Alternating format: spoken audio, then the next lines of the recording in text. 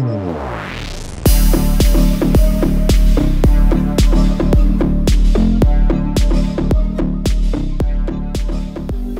everyone, Nate here with Nate Gaming, and today I'm going to be putting together and painting this Tau Piranha. Here we have the sub-assemblies. These are all the small pieces I kept apart to make painting a little easier. For the most part, it's one unit. Right here is the magnetization I did for the front weapon.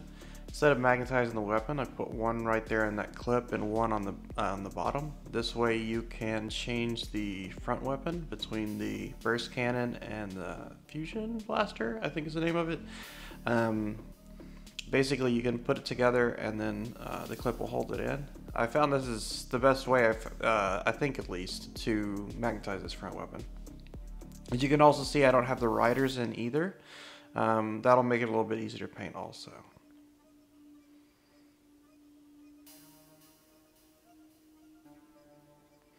So this is the color I'm going to be using for my army. It is a pearlescent paint, usually used for RC cars, but I really like the way it looks.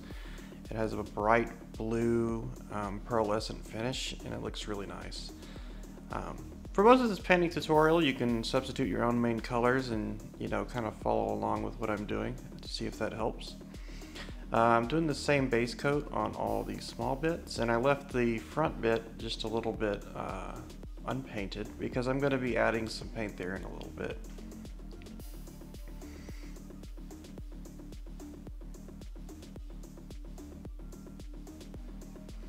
And then going back with some surface primer to recoat the front of the vehicle. I'm going to have a fade going into this. Next I'm going to be using this Anarchy Models Mini Hex Grid stencil set. This is a callback to my original Tau army. I ended up finding a pattern I really liked, and if you do want to get stencils, this is a great place to get them.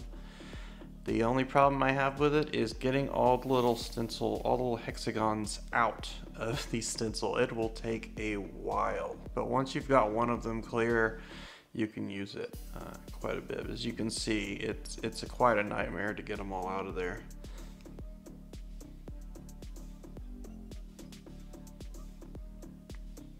So much later, after I get all these done, I'm going to go ahead and have it masked off. And we're going to have the undercoat go from that black to the blue pearlescent. And I'm making sure that everything is pressed down very firmly along all the creases.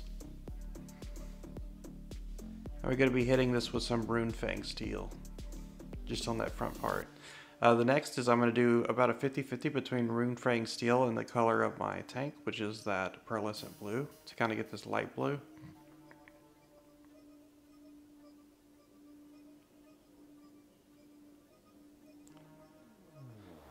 And I'm going to put some of that in between the two colors.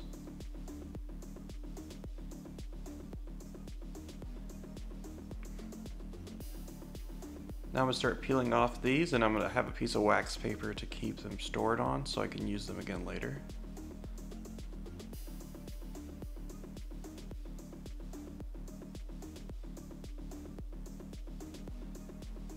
I think these turned out pretty good.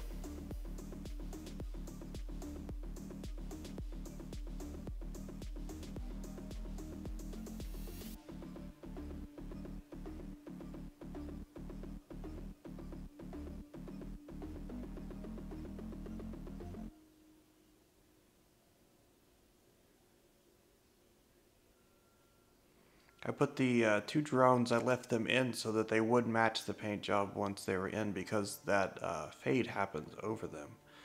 This next part, I wanted to fade in the blue to the hexagons, and I'm just using a piece of paper so that any overspray doesn't get on that stuff I just did.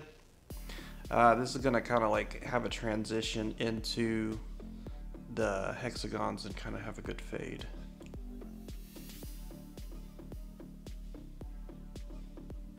If you do use a piece of paper or something to protect from overspray, if you keep moving the piece of paper, any lines it might create will kind of go away.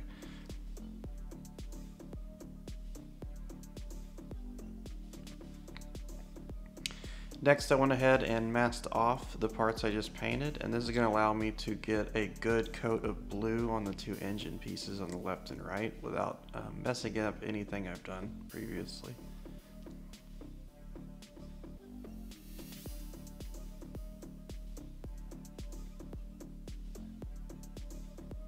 This paint sprays really well. It is made for an airbrush, but I'm always surprised just how well it sprays. I'm gonna take off all of this masking tape. One tip with this masking tape is before you mask off a piece of your model, put the masking tape maybe on your arm or your hand and remove it a couple times just to get it a little bit less sticky so you don't take anything off when you put it on the model. Sometimes if you leave it the full sticky that it comes directly off the roll, it'll pull some of the paint off. But looking good. We have that solid blue coat now on the engines, and I'm enjoying that. Alright, much later I ended up doing more masking, and this is to give the gray accents on the side of the Piranha. I also did the front of the engines, and these are something I could paint with a brush, but I find not only this color, but big flat areas just really, it'll look so much better in the end if I airbrush these instead of trying to brush. So it definitely, for me, it's worth it, and in the end, it really, really looks good.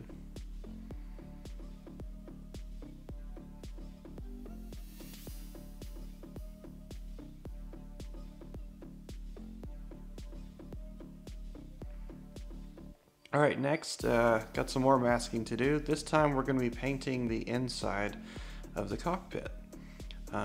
This also is going to be a lot easier to do this and use less paint just to airbrush it, so we're going to be airbrushing in there with some of the Abaddon black this time. I'm not doing the primer, as this is some stuff that I will need to touch up with paint, and it's easier to match that than it is the primer. And here we're going to be doing a little bit of freehand to finish this part. I should have left this open earlier, but I forgot, so I'm going to try to do this with a brush and see how it looks. I think in the end, I would have liked to have airbrushed this too. Just some of the brush marks on top of that very gloss paint it's just really hard to get rid of. But we'll see in the end if it looks considerably worse or if it's okay and I can save it to step next time.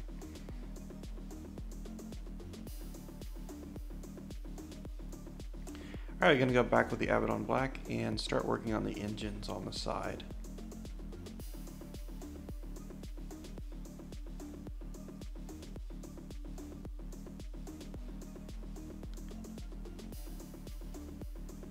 We're also going to do in the small details.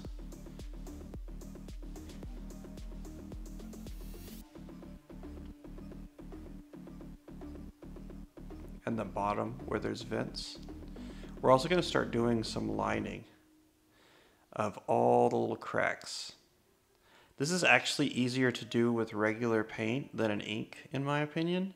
It really depends on how big the details you're filling in are. I feel like the details on Piranhas and some of the tanks are just much easier to do with a very thin, good brush than they are to try to ink and clean up. Like at least for Newland Oil with the GW line, it doesn't come out as black, it comes out as a gray. So this also gives you a deeper, darker black color in the lines, which I like a lot more. Again, we're just going to be doing these black details all over. I even get the drones out and do them. As you can see, I did the edges in that same gray off camera. So now we're going to get trusty lead belcher out and start doing some metal work. We're going to start filling out some of those details on the cockpit. One great thing about black paint is it makes metallic paints come out way better. So a lot of times when you do paint a metallic, if you put a black coat, either primer or Abaddon black under it, it'll really bring out those metallic details.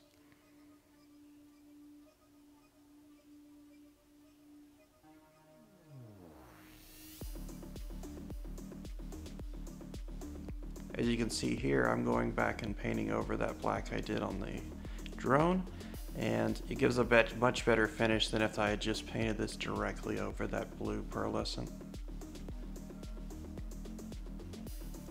We're going to do some details on the drone guns, these small carbines that are going to go under the drones. And lastly, the helmets and shoulder pads I kept on the sprue. It makes it a lot easier to paint and have something to hold on to.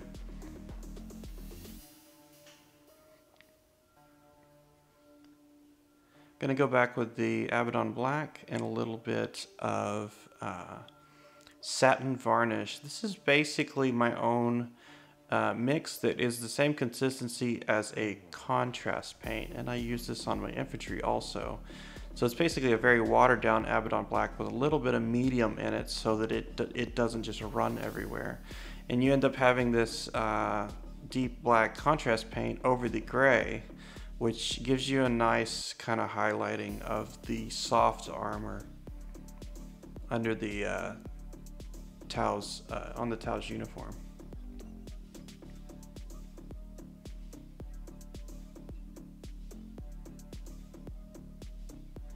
Alright, next I have a Walmart paint. This is a paint I used on my original army and I really like it. So I decided, hey, I'm going to use this again on my new army. It's a metallic paint. I'd have to double check the name there, but I loved it. It was great, and it's been on almost every army I've had, at least on one model. So I decided to bring it back and use it. It's not as good as like a GW paint or a more professional paint, but it actually is a pretty decent paint, and I really like the color, so I'm going to continue to use it until I run into issues with it. I might switch to another paint, but I do like the color is a very kind of like rich copper color, and it looks really good. I like it a lot. All right, now we're going to be doing some dry brushing.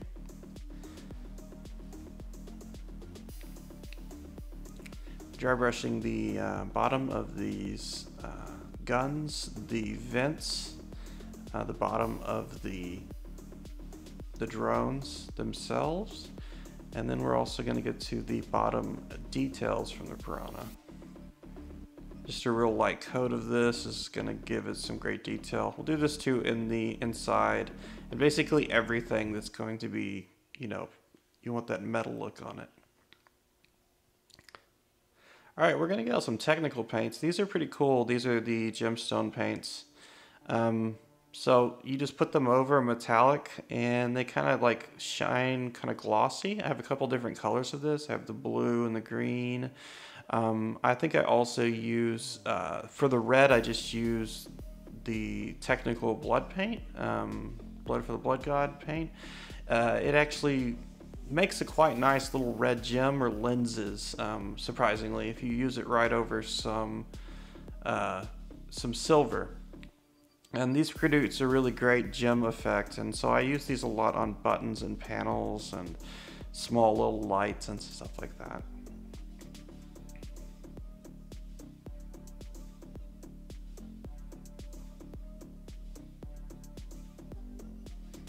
And I'm using this Blood for the Blood God on all my carbines as the marker light lens. So now I'm just going to pop in these two vents. They actually didn't need any glue. They were so push fit. And I'm going to clean up the small bits I had from the sprues, the two helmets, and the two backpacks. So we'll go ahead and start assembling everything.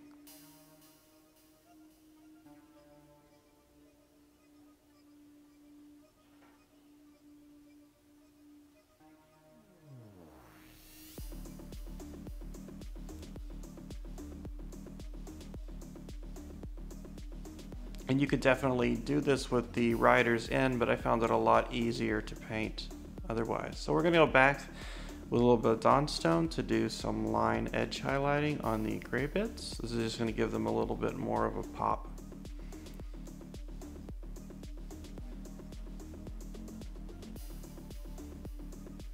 And I have to say that I do like the areas I airbrushed better, but the hand painted parts weren't bad either. So I think it's kind of depending on how easy it is to mask off, probably what I will or won't mask off in these large armor pieces.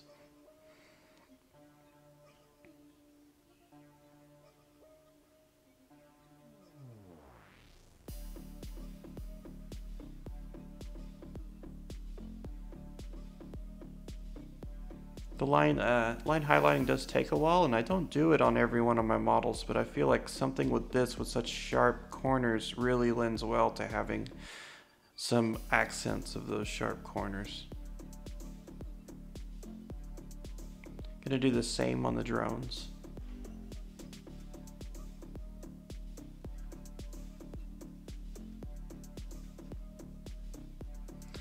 All right, now we're gonna get out some Abaddon Black, and we're going to be painting some smoke effects. This is a real light, watered down. I used water and not purposely did not add any varnish to this. Is because I want it to be a very dry and matte look to it. Next, what we're going to be doing after playing some of those smoke effects is adding some weathering. The first thing with the weathering is I'm going to get a brush and kind of stipple on a little bit of black paint. This is also going to add some soot and some spots where maybe on re-entry it kind of like sooted up and started to burn. Next, we're going to get some Rune Fang steel, and I'm going to kind of pick out areas along where I had that black smoke. This will be where maybe it wore through the armor completely, and you can start to see some of the metal underneath. It's real easy to go overboard on this weathering. It's really easy just to do a little bit too much, so it's always something I try to have to keep myself honest on, is to stop a little bit before I want to. Because you can always add more, but you can't remove it near as easily. I'm also just kind of hitting any sharp edges with this, so anything that would get worn off over time. So here's some pictures of the finished model. Pretty pleased with it. The only thing I have not done at this point is if I may be doing some custom flight bases, and I will eventually be doing the sept markings and decals on this model. But pretty much done. So let's go to my complete Tau Army list, and I'm going to check this off of my list. I have now done the TX4 Piranha, my second model in my army. If you'd like to follow my journey painting minis and painting every mini in the Tau range, just check out this last slide. I'll have a list of all my other videos.